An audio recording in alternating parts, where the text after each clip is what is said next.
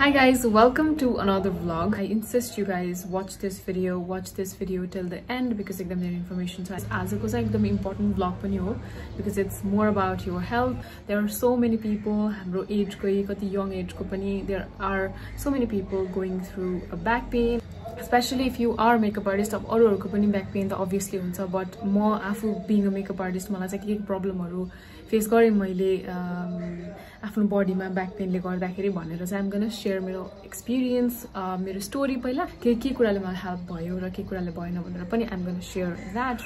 So मेरो back pain start भएको चाहिँ I think 3 years अगाडि जस्तो मेरो ब्याक पेन स्टार्ट भएको थियो. And if you guys are following me from a long time, then you guys might know मैले योभन्दा अगाडि पनि एक्चुअली मेरो लोवर ब्याकमा प्रब्लम भएर I took 2 months को बेड रेस्ट भनेर भनेको थिएँ र त्यतिबेला इट वाज नट नेसेसरी. मलाई एक्चुअली बेड रेस्ट गर्नु मन नै थिएन. त्यतिखेर चाहिँ वाट आई थट वाज अब वेट लिफ्टिङतिर गइरहेको थिएँ म. मेबी एक्सर्साइजहरूले गर्दाखेरि फर्महरू नमिलेर होला भन्नेतिर भयो, एक्सर्साइज गर्दाखेरि दुखेको भन्नेतिर भयो.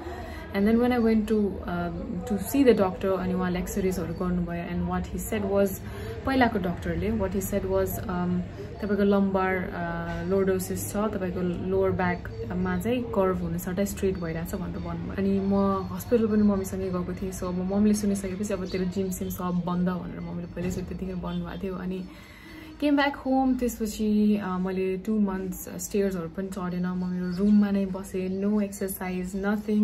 2 months मेरो यति नराम्रो तरिकाले बित्यो, आई नो द्याट. तर मैले बिस्तारै बिस्तारै ब्याकको एक्सर्साइजेसहरू हेरेर युट्युबबाट नै बिस्तारै बिस्तारै एक्सर्साइजहरू गर्न थालेको थिएँ. एन्ड डक्टर अल्सो सजेस्टेड कि फिजियोथेरापी गर्नु भनेर. बट म 2-3 फिजियोथेरापीमा पनि गएँ त्यतिखेर.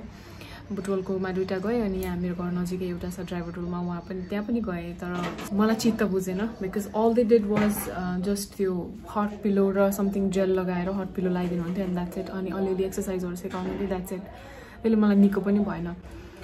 एन्ड देन त्यस्तै गर्दा गर्दै म आफै घरमा एक्सर्साइजहरू गरेर निको गरेँ. देन आई कन्टिन्युड एक्सर्साइजिङ, राम्रोसँग गरिराखेँ.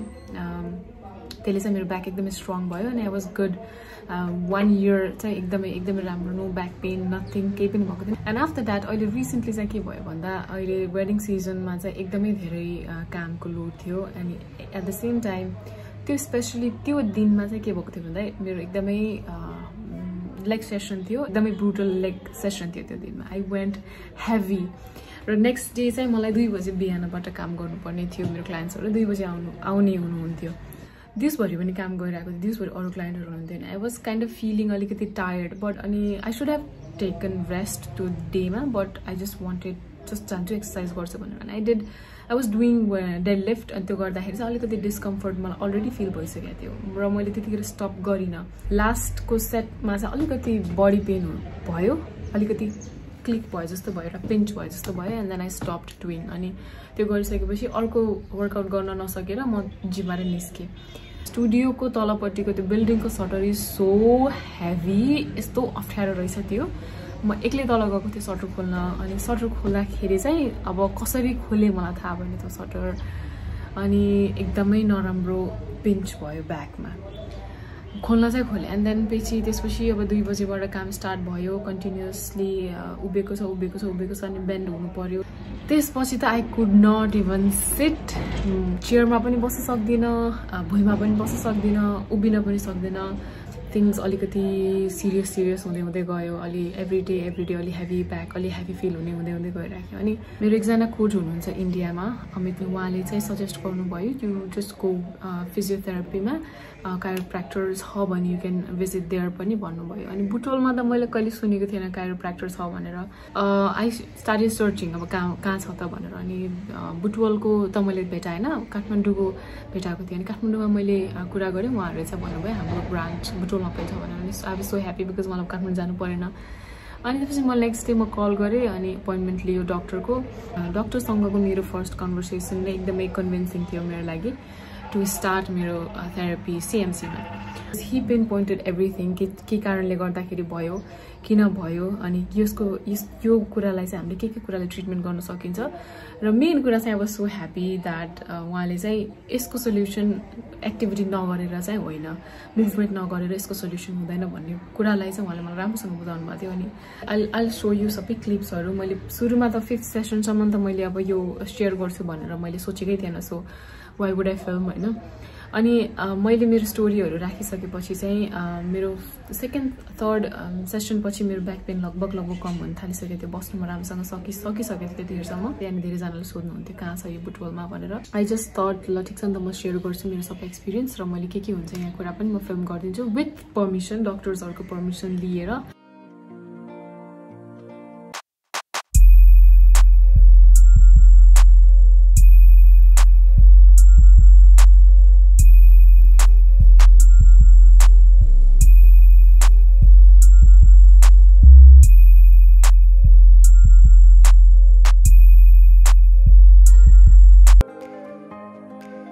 Okay, so यो चाहिँ मेरो थियो डे 5 को सेसन. म यति बेलासम्म सबै एक्सरसाइजेसहरुसँग युज टु भइसकेको थिएँ र उहाँहरूले सबैभन्दा सुरुमा चाहिँ तपाईलाई मेन इम्पोर्टेन्टली एजुकेट गर्नुहुन्छ.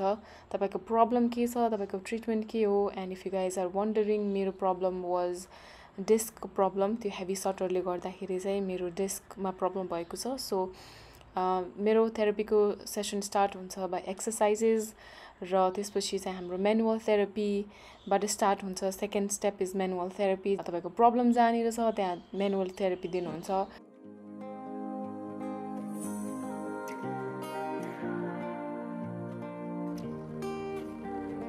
Alright, हाम्रो once we are done with exercise र manual therapy, तपाईको काइरो सेसन हुन्छ alternate daysहरुमा. डाक्टर सरोज केसीले तपाईको काइरो गर्नुहुन्छ.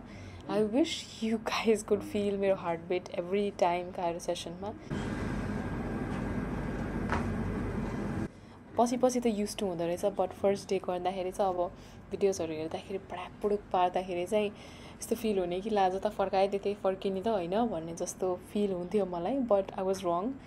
It is such a relaxing thing. एकदम instant relief पनि हुन्छ.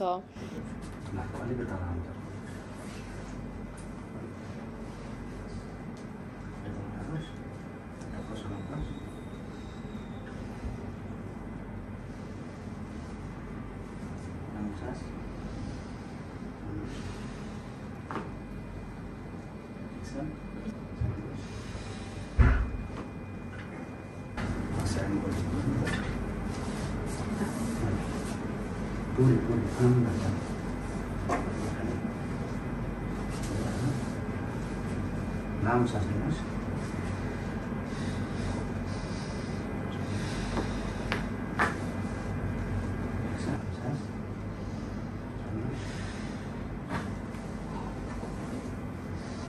Muntan level ya amit tolam lo ni.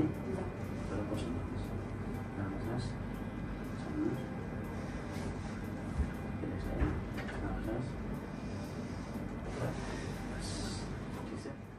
Alright, so this is next day. Hijoko session was एकदमै राम्रो. मेरो whole body throughout the day felt so light. अनि आजको सेसनमा चाहिँ doctor shed मुभमेन्टहरु practice गर्ने, डेड लिफ्टिङ, स्क्वाट अनि single leg dead लिफ्टहरु, because movement is important. अब weight धेरै राखेको छैन, जस्ट मुभमेन्ट मात्र प्र्याक्टिस गरेको छ.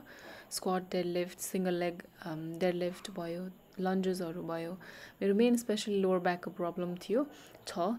So doing right exercise right फर्ममा is important.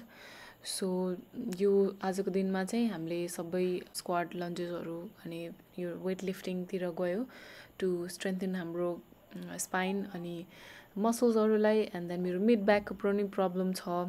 Specially mid back चाहिँ एकदमै सोर भइराखेको हुन्छ मेरो, बिकज मेरो मिड ब्याक इज एकदमै week. As a told you, मेरो अप्पर बडीमा स्ट्रेन्थ त्यति धेरै खासै छैन.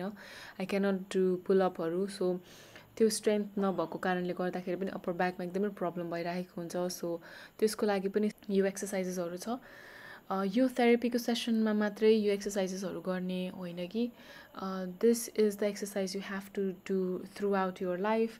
त्यो गरिराख्यो भने चाहिँ तपाईले you'll not only move your body, you'll move your body in a better way. So हामीले चाहिँ त्यही नै फोकस गर्नुपर्ने हुन्छ. I've learned a lot of things. यो दिनमा चाहिँ मैले धेरै कुराहरू सिकेको छु CMC को doctorsहरूबाट. I'm really glad that I went there. Alright, that's all for today's video. This was my treatment according to मेरो personal injury.